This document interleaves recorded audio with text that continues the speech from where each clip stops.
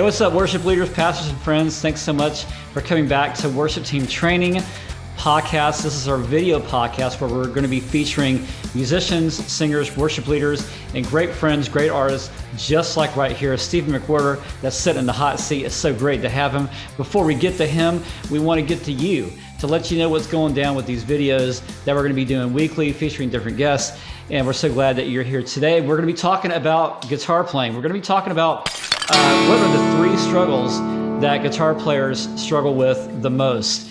And Stephen McWhirter, you've seen him before, heard him before in our podcast. Great dude, been friends for a few years now, and so great to have him back. Stephen, how are you today, bro? Good, man. How are you? Good, man. It's so great to see you again. Yeah. I love the new color of your cap. It's great this time. Yeah, it's great. You gotta have, when you're bald, you gotta have a large selection of hats. Did we call you Stephen the Gray? There you go. I like it. All right, guys, check out Stephen McWhirter, his new album, Highest Praise, that you can find on Apple Music, Spotify, everywhere else that you get your downloadable music. And also check out his website that we're going to be featuring in the show links right here. And we'll talk more about that soon. So, Stephen, you and I were talking before about this whole topic. So what are the three greatest struggles you see in guitar players on the worship team? Well, people's opinions on that would vary. All I can do is speak to the things that I've had to learn not to do. And as a worship leader, and I've been doing this a very long time, I think early on as a guitar player, the biggest thing was probably, if I was going to be honest, was really working on rhythm and timing. Acoustic guitar kind of lays almost in, even though it's a guitar, it almost lays in a percussive world. And if the guitar is like off on timing, it's like a shaker almost that's like out of phase. So really, being good at timing and paying attention to your rhythm.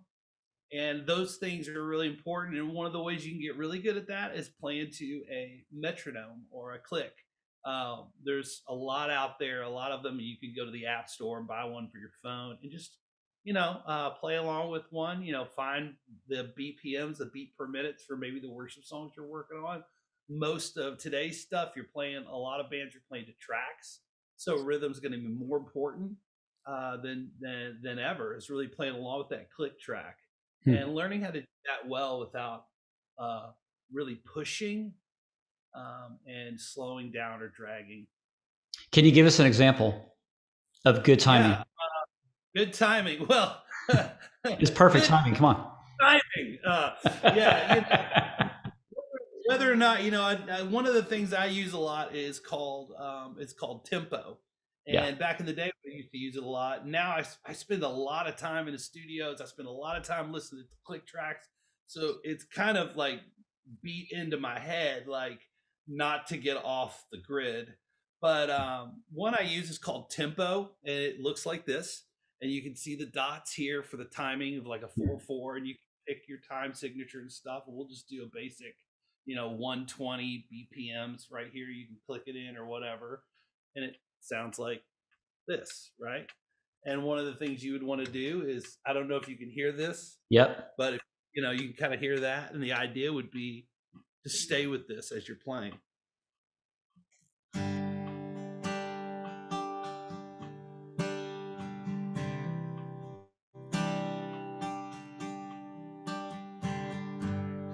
And in a practice like this, when you're doing this, it's not about being fancy. It's about playing like a simple chord and really just trying to stay locked into that click. And the more you do that, the more natural it'll come. What's your theory about how people can best stick with a click? Again, it's rehearsing. I would get an app like this. I would do it as much as possible. The other thing is going to be your mix. A lot of people have in-ears if you're dealing with a click. And you're playing with tracks, and it's really making sure you can hear the click, and often with your in-ears rhythmically playing along with the click, Yeah, so I would say the real my real theory on that would be, a lot of people are playing with in-ears and they're playing with tracks a lot with bands today, and that's a whole different discussion. But if you are really learning how to operate your mix and get what you want well, and one of the things isn't just so much like the music's really loud and then you turn the click up as loud as possible because then it's going to bleed through your mic or whatever's going on around you. I would really turn other things down in your mix so you can hear the click well and be able to lock in with it. And if you're the worship leader, that's what you want. If you're not the worship leader and you're playing acoustic, then you're going to hear the worship leader, hear the drums well, and hear that click. Perfect. All right. Number 2, what's the second struggle?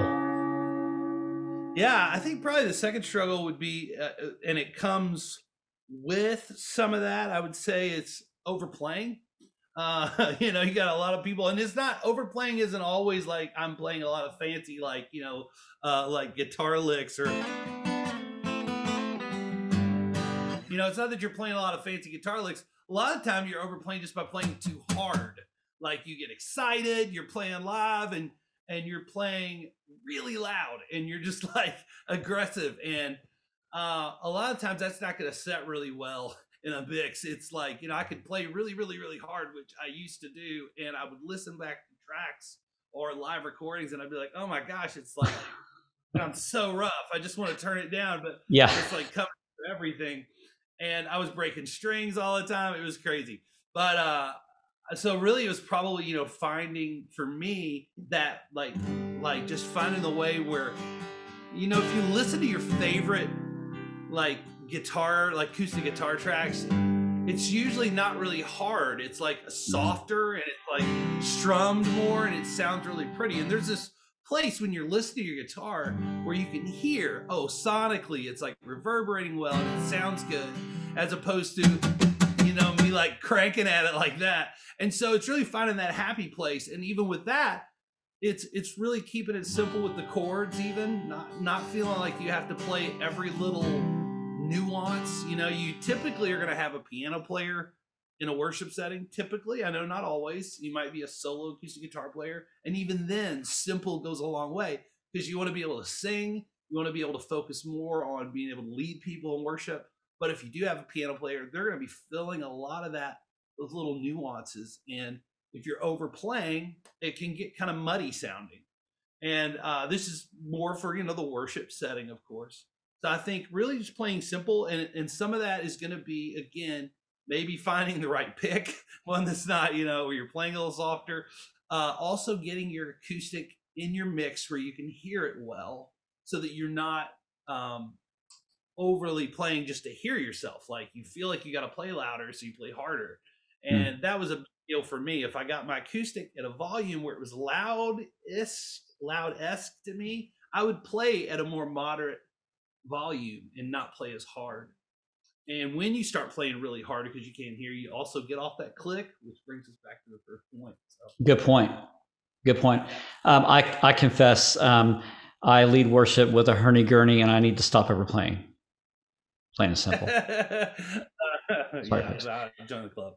Number 3, what is it? The third biggest struggle that you see. I would say is communicating with the other players, like learning to pay attention to other people besides yourself and what they're doing. I think this kind of comes back more to being an acoustic guitar player who is a worship leader. And in the worship world, I think for the most part, that's what you're dealing with. You're dealing with people that are leading worship and playing acoustic guitar. That's a very typical thing. And for that, it's being able to communicate with, I think, primarily your piano player, with transitioning. If you're an acoustic guitar player, sometimes it's hard to transition the band unless you're giving them cues like, okay, here's the song. But there's those transitions where the Holy Spirit is kind of moving and you want to create space and you want to allow him to do something. But the band is kind of maybe like, okay, now it's time for the next song. And you're just rushing into the song. If you're the piano player, which I play piano a lot, it's a lot easier to control those moments, right? As a guitar player, it's a little trickier. So you really have to be visually and like in sync with your piano player, like really paying attention to them. A lot of the times we'll put the piano players like in the back or something like that, but then it's hard to communicate with them visually for those moments unless you've really kind of worked them out in advance. A lot of people do that. They prepare, and that's good. I think sometimes it's the hardest part is the communicating in the moments that we're not prepared. They're maybe more spontaneous, and that's going to really demand that you can visually communicate with them, or you have some way of talking to them where not everybody else can hear. So some people sometimes have these mics that are extra vocal mics where they click it, they stomp on the pedal, and it mutes their mic, and now only the band hears them. That kind of stuff. That's a technically advanced way of handling it. The more typical one is just kind of keep them in your line of sight so you guys can communicate with where you're going and what you're doing. And Yeah. all these connect with the tempo, and you playing, not overly playing. If you're playing simple and you're picking maybe keys even, I do this a lot. I'm not saying everybody should do this, but I'll try to pick keys that don't drastically jump from each other. If I can get a lot of songs in the same key, then that's going to make that transition stuff a lot easier. But if I'm going, okay, we're playing in G, and now the next song we're playing in E, you're going to have to kind of really be able to communicate with your piano player or whoever is, pads and atmosphere kind of controlling that. So, like, what's your best recommendation for worship leaders who may struggle with other people in their team that have rhythm difficulties, technique issues, communication? They're not feeling you. What's the best thing that you recommend for these worship leaders to handle those kind of difficulties in their team?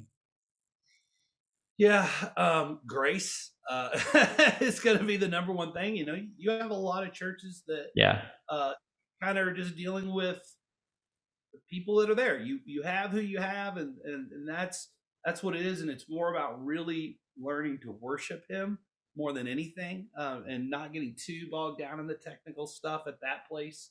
And allowing people to make mistakes without letting yourself as a worship leader and acoustic guitar player getting sidetracked yourself from being able to worship because somebody maybe didn't do something the way you rehearsed or whatever. You're going to have grace if you're in that place, if you're in a level that's like, hey, we have who we have. This is who the Lord's brought us. We're just going to make this work.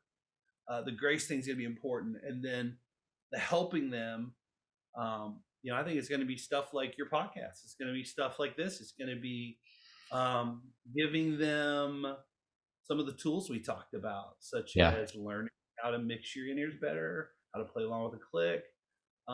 But at the end of the day, the biggest thing is going to be spending as much time just worshiping together, playing together, not only preparing for Sunday, but just getting together and worshiping together. Out of that place, you'll really start to lock in and get to know each other. Awesome. So for people who don't know you, what's your story? Yeah. I've just been doing this a long time. Was a evangelist son, became a drug addict throughout a long period of my time. Was crystal meth addict, all that. Had a radical encounter in my late teens with the Holy Spirit. Gave my life to Jesus. Went from addiction to redemption, meth addict to worship leader. And I've been doing this thing for over 20 years now. And the primary lead vocal for a band called Iron Bell Music for many years, and have been for many other years. I was a staff worship writer with Sony Music, and so I've been doing this for a long time, leading worship. I've spent a lot of time in those 3-hour worship sessions with a piano or acoustic with people praying and doing stuff. So I've really, I'd say, cut my teeth in that way. And I like to say the thing I want people to understand the most is not just about me, but as worship leaders that maybe engage with me and go, oh, that seems really genuine and it's great. You want to make sure that who you are, who people see on a stage, is who you are in the secret place. So the more time you spend at home just worshiping the Lord when nobody's watching, that's going to be the thing that's going to make you It's going to be like the overflow. Like people see you on Sunday morning and they're going to be like, man, this person has been with Jesus. And that's the stuff that really shapes who we are as musicians and as worship leaders. Awesome. Thanks for that, man. And where can people find your music, your new album that's out? Yeah, Highest Praise is out now. It just got nominated for Worship Album of the Year with, NRT, new release today. Congratulations. I'm super excited. It's very different. We went for something different, but I've been doing this with a friend of mine who's in gospel music, Jason Clayborn, and him and I just kind of locked arms. We said, hey, let's see what the bride looks like when we come together. That's so cool. It's been a lot of fun. And we play a lot with like an all black choir, and it's unbelievable. It's like being strapped to a Holy Spirit Mack truck. But, that's awesome. You can find out more about us with the link that you're going to post. That'll get you everywhere. But if you look up Stephen McWhirter, wherever music is streamed and stuff, you're going to find us. But also you can go to, on top of the link that you sent, which is like a link tree, like, all landing page of links, for like, Spotify and all that. You can also go to smjc, as in Stephen McWhirter, Jason Clayborn, smjcmusic.com. And that's our website. You can also find all that stuff there. Awesome.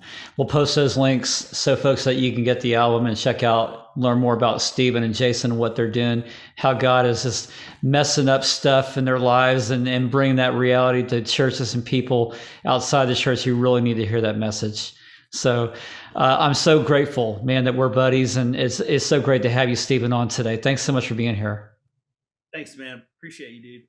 All right. Appreciate you. All right, guys. Hey, thanks so much for joining us today on the Worship Team Training video podcast. Check us out next week. We got more guests coming. Can't wait to unveil next, because you never know who will be revealing their next top 3 struggles to help you and your worship team in your ministry. Love you. See you guys back soon next time. Bye.